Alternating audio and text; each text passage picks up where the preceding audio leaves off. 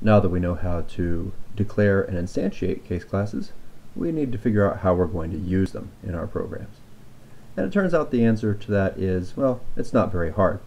So we have our declarations for point and student, and we instantiated two objects over here. They were given the default names of res0 and res1. It turns out that getting values out of a case class is as simple as following the name by the dot and the field that we want to pull out. So our point has fields named X, Y, and Z, fields or members, as they'd be called for object-oriented terms. And the student has members called name, tests, assigns, and quizzes. And just using the dot notation, as we've gotten so used to doing with objects, gives us the values out of an instance of a case class. Using this knowledge, we can write some simple functions that take the class. For example, we could define a distance function that takes 2 points.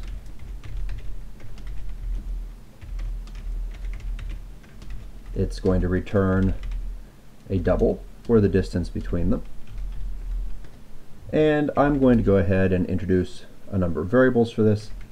The difference between them in x is p1.x minus p2.x. I'm missing an x. And we need similar expressions for y and z.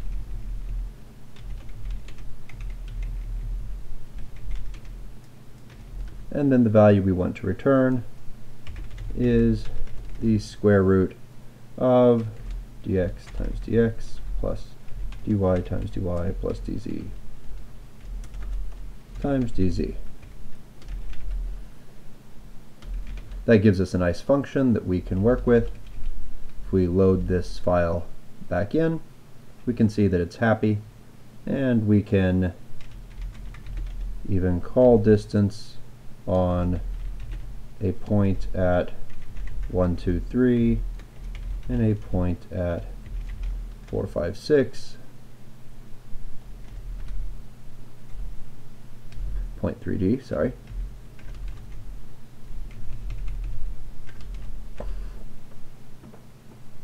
And there we go, we have an answer.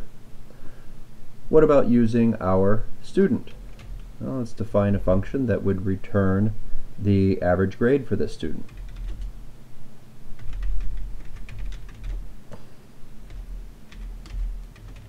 So we pass in a student, and their average will be a double.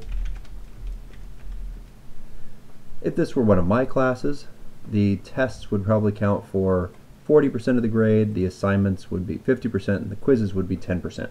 So we'll go with that formula. So 0.4 times the average test, which will be test.sum divided by test.length.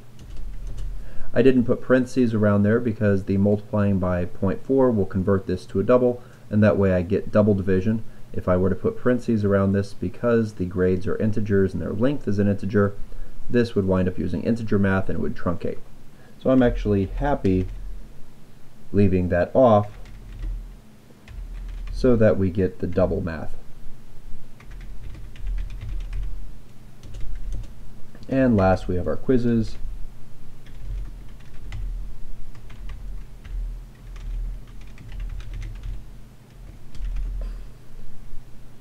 Once again, we can load that in, make sure that I haven't messed things up. Apparently I have.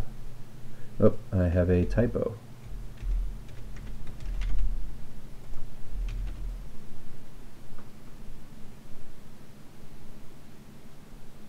Sum divided by quizzes dot length. Oh, and yes, all of these are typo because I have left off the s dot. We don't have a test, we have an s dot test. We don't have an assignments, we have an s dot assignments. And we don't have quizzes, we have s dot quizzes.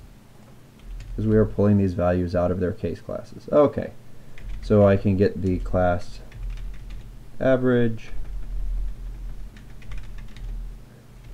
I'm not 100% certain this will work. Nope, I didn't think so.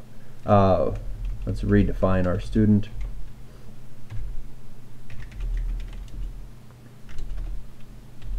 And then call class average on that student to get an average. One thing to note about case classes, as far as their usage goes, is that the values in them are declared as vals. So if we have our student, I can't change the name of this student. I get a reassignment to val. So by default, case classes are immutable as long as the things inside of them are immutable. If I had put arrays instead of lists in here, well, then I would actually be able to mutate the values inside of those arrays, but I wouldn't be able to change what arrays they were. So I wouldn't be able to change the length of that. That has an impact on how we program things with case classes, the fact that we can't mutate their values by default. We'll see how we deal with that in some later videos.